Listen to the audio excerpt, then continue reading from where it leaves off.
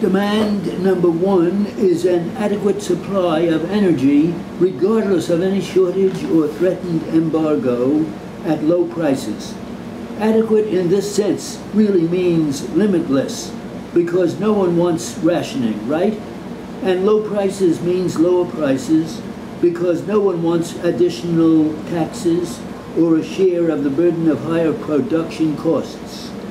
Demand number two is clean air, pure oceans, restricted mining alongside of full industrial production, as if the limitless fuel supplies could be had somehow by magical traceless osmosis, and an active industrial economy could proceed without some atmospheric residues and terrestrial change.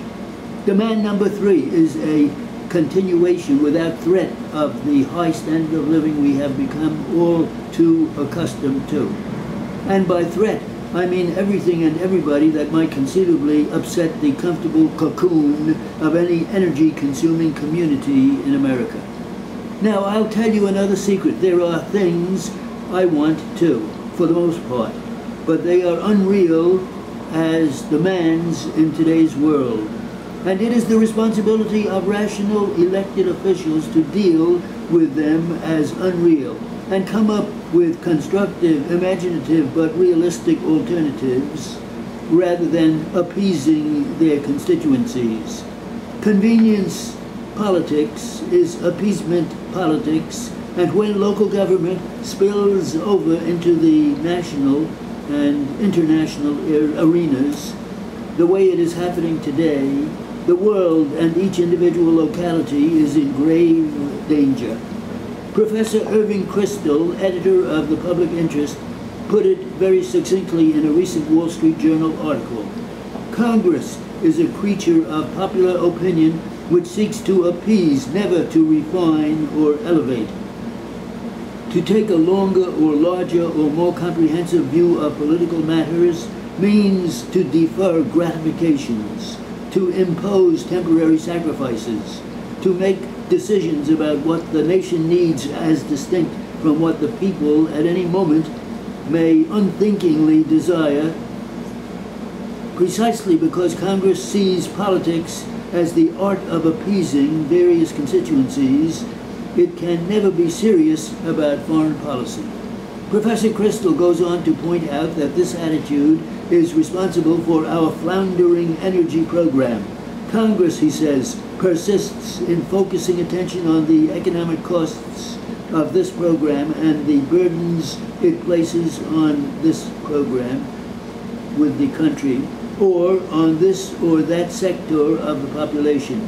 What it resolutely overlooks is that this is a foreign policy program, not a domestic economic program at all.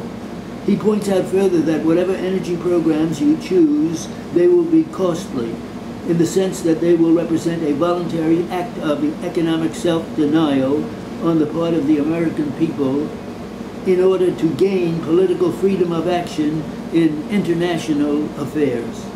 And it is predictable that Congress will conclude that such economic self-denial is unthinkable. It will not impose rationing. It will not impose import quotas. It will not even move to increase our oil production in the offshore Atlantic, lest it inconvenience New Jersey's summer resorts. So by dealing with the energy issue, which is fundamentally a critical international question affecting our economic security and worldwide relations, in terms of local appeasement politics, the Congress is playing a very casual, short-sighted game that endangers all of us, by the long run letting their constituencies down too, and that includes all of us. So who's to blame? We've got to blame somewhere. The OPEC nations? No. We need a closer, more convenient scapegoat.